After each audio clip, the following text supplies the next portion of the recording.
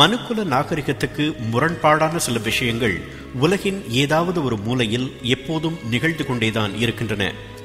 விந்தை என்னவென்றால், எப்போது நாகரிகம் தோன்றியதோ அப்போதே அநாகரிகங்களும் தோன்றத் தொடங்கிவிட்டன.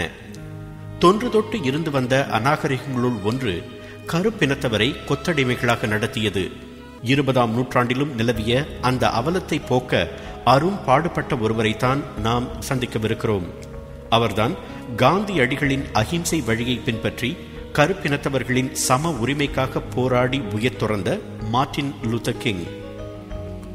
1929ஆம் ஆண்டு ஜனவரி 15ஆம் தேதி அமெரிக்காவின் அட்லாண்டா நகரில் பிறந்தார் லூதர் கிங்.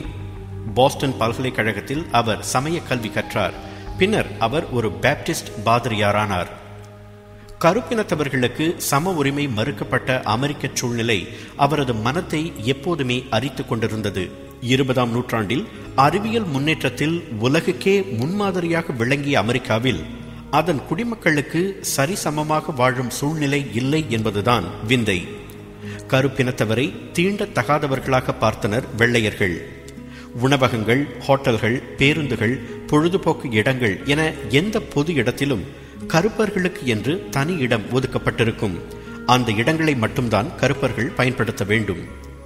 ஒதுக்கப்பட்ட இடங்களை விட்டு வெள்ளையர்களின் வட்டாரத்திற்கு அவர்கள் வந்தால் என்ன நடக்கும் தெரியுமா?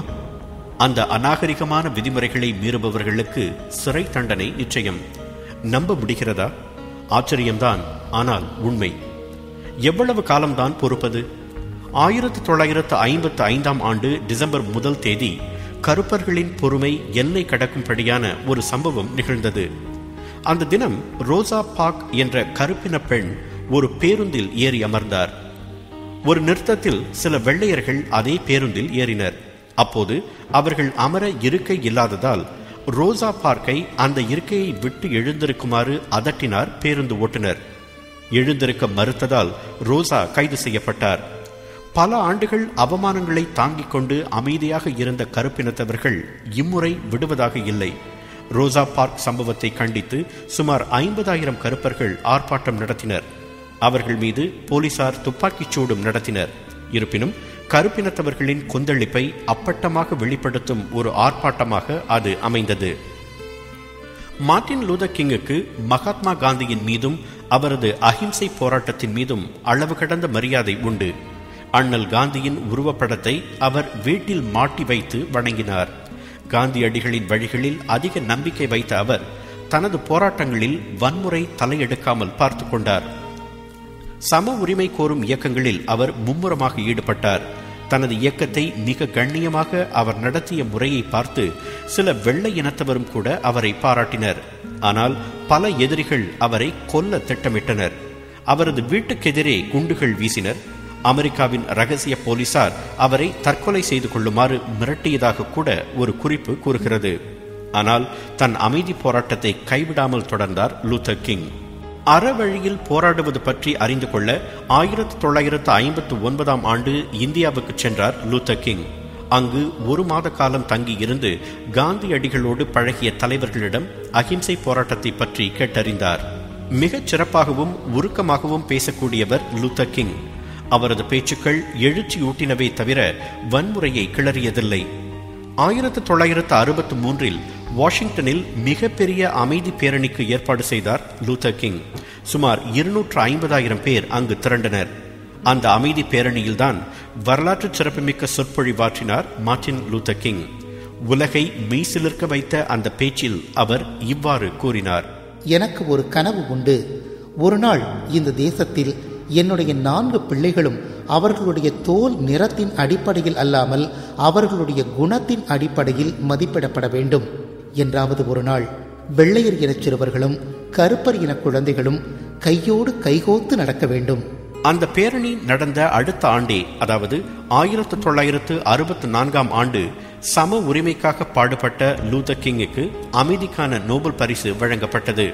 வேறு வழியில்லாமல் 1965ஆம் ஆண்டு கருப்பினத்தவர்களுக்கு ஓட்டுரிமை அளித்தது அமெரிக்க அரசாங்கம். அதனைத் தொடர்ந்து கருப்பினத்தவர்களும் வெள்ளை இனத்தவர்களும் சமம் என்பதை பிரகடனப்படுத்தும் மனித உரிமை சட்டத்தை அமெரிக்கா நிறைவேற்றியது. கருப்பினத்தவர்களுக்கு சம உரிமை பெற்றுத்தரும் இயக்கத்தில் கருப்பினத்தவர்கள் மட்டுமே இடம்பெற்றால் பலன் இருக்காது என்று நம்பிய லூத்தர் கிங் மற்ற இனத்தவரையும் தனது இயக்கத்தில் சேர்த்துக் கொண்டார். எல்லோரின் மனங்களும் மாறினால்தான் சம உரிமைக்கு வாய்ப்பு உண்டு என்று அவர் நம்பினார். ஆனால் மற்ற இனத்தவரும் அவரது இயக்கத்தில் சேர்ந்தது குறித்து இன ஒதுக்கல் ஆதரவாளர்கள் ஆத்திரம் கொண்டனர். அந்த ஆத்திரம்தான் லூத்தர் கிங்கின் உயிருக்கு உலை வைத்தது. டெனசியில் 1968 ஆண்டு ஏப்ரல் 4 ஒரு வெள்ளை இன தீவிரவாதி லூத்தர் கிங்கை துப்பாக்கியால் சுட்டான். அந்த இடத்திலேயே அவர் உயிர் பிரிந்தது. அப்போது அவருக்கு வயது 39 தான். இந்தியாவில் வென்ற அஹிம்சை அமெரிக்காவிலும் வென்றது. ஆனால் காந்தியடிகளுக்கு கிடைத்தது போலவே மார்ட்டின் லூத்தர் கிங்குக்கும் துப்பாக்கி குண்டுதான் வெகுமதியாக கிடைத்தது. லூத்தர் கிங்கின் மறைவுக்கு உலகமே கண்ணீர் அஞ்சலி செலுத்தியது. அவரை கருப்பு காந்தி என்றும் அழைத்தது. மார்ட்டின் லூத்தர் கிங் என்ற அந்த மாமனிதனின் நினைவாக அமெரிக்காவில் ஜனவரி மாதத்தின் 3வது திங்கட்கிழமை மார்ட்டின் லூத்தர் கிங் தினம் என்று அனுசரிக்கப்படுகிறது. அன்று அமெரிக்கா முழுவதும் விடுமுறை நாள். சமூக அநீதிகளை எதிர்த்து தைரியமாக போராடியவர்களின் உயிர்களை சில நாச சக்திகள் பறித்தாலும் வரலாற்றில் அவர்களுக்கு உள்ள இடத்தை யாராலும் அழிக்க முடியாது. அகிம்சை வெல்லும் என்பதை இந்தியாவில் நிரூபித்தார் காந்தியடிகள். மார்ட்டின் லூத்தர் கிங் அதே உண்மையை அமெரிக்காவில் நிகழ்த்தி காட்டினார்.